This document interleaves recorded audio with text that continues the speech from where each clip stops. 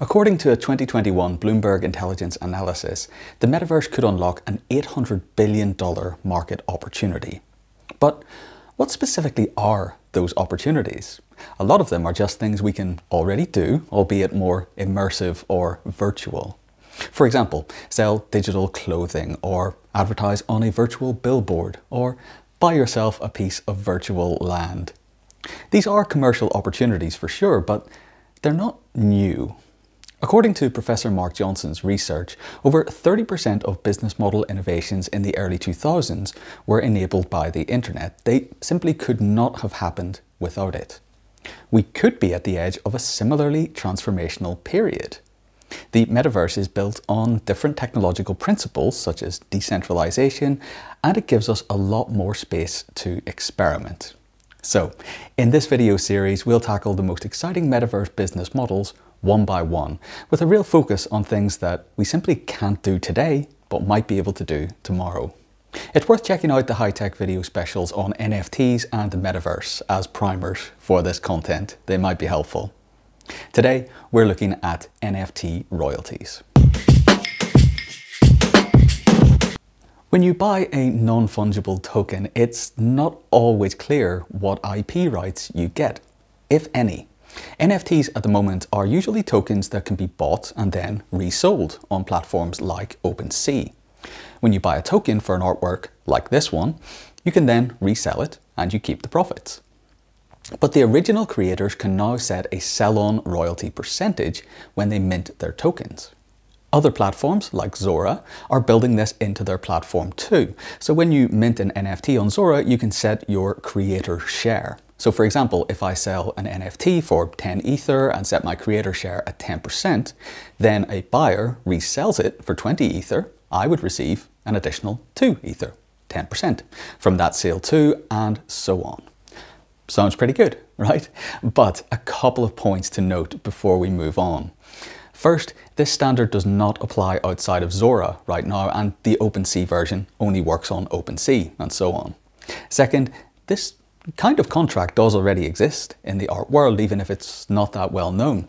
According to Australian law, for example, artists and other right holders are entitled to 5% of the sale price from eligible artworks resold commercially for $1,000 or more.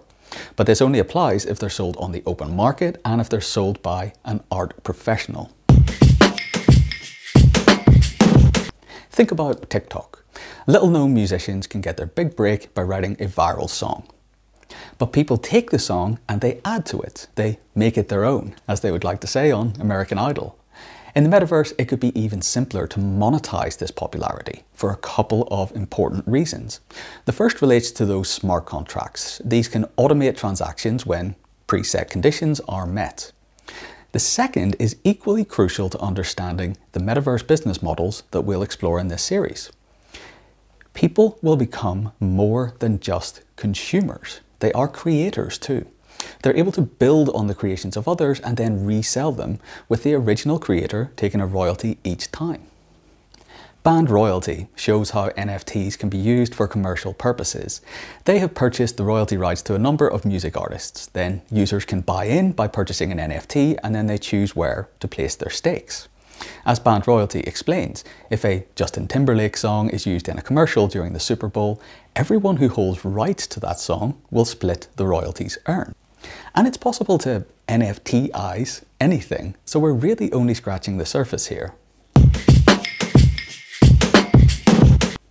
In February 2021, Nike filed a suit against the crypto asset reseller StockX.